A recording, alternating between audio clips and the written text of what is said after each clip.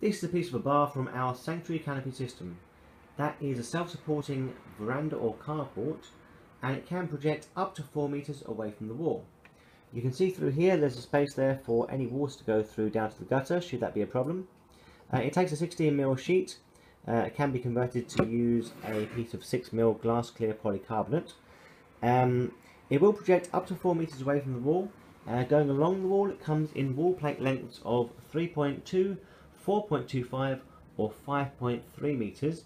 Now each of those wall plates can connect to the next, and of course the bars connect to one piece of the polycarbonate to another and to another, so you can go pretty much as far along the wall as you like while still projecting up to 4 meters away from the wall.